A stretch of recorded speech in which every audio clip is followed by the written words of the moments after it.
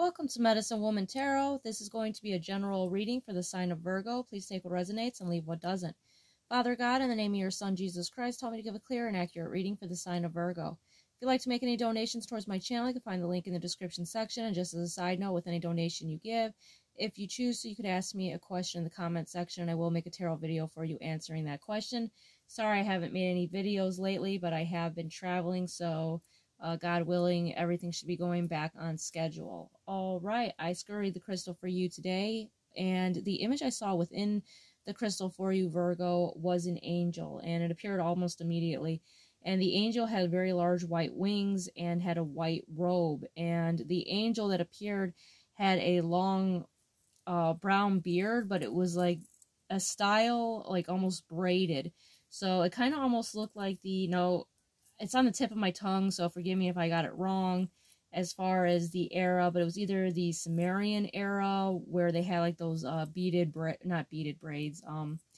braided like beards, and there's angel was wearing a hat like a ruler would wear back in that day, but it was an angel and they were holding some type of like wand or stick in the sky. So it was very interesting. So how I interpret this is that you are very divinely protected here, Virgo. All right, let's get into your reading. The first card to come out for you was the Queen of Coins. So with the Queen of Coins being here, this is earth energy. This is your energy, very grounded, financially stable. Abundance. The Queen of Coins is someone that is either financially independent or being financially taken care of, but regardless, it's lots of financial abundance. Next card out for you was the Five of Swords. So with the Five of Swords being here, there could be negative people around you that are jealous, that are trying to sabotage you, that are coming from a hateful energy. These are people that are trying to cause arguments and disputes with you. Next card out is the Three of Cups. So this could have already happened or is going to be taking place here with Three of Cups at a social gathering. This could be friends or family that are doing this to you, or co-workers. Take it how it resonates. It'll apply differently to everyone. Next card out for you is the Eight of Coins. You're being told just to keep working, stay in that grounded earth energy, keep moving towards your goals.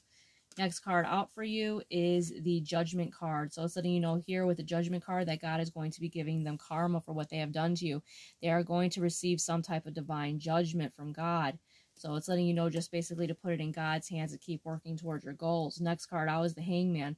So you could be in your head about this, about the situation of what these people have done to you, but it's letting you know here with the High Priestess to trust your first instinct.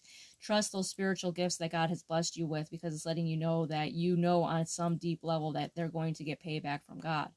Next card out for you is Cosmic Weaver Potency. So with this card coming out, it's letting you know that you have a spiritual gift. In a past life, you were either a prophet or a high priestess. And it's letting you know with the Cosmic Weaver here Potency that you have many past lives of being a spiritual healer, and that you are able to travel to different dimensions, either in the dream world or in the walking world. You walk two paths in this dimension and the supernatural celestial dimension. So beautiful, powerful energy there for you. Next card out for you is Sycamore Subconscious.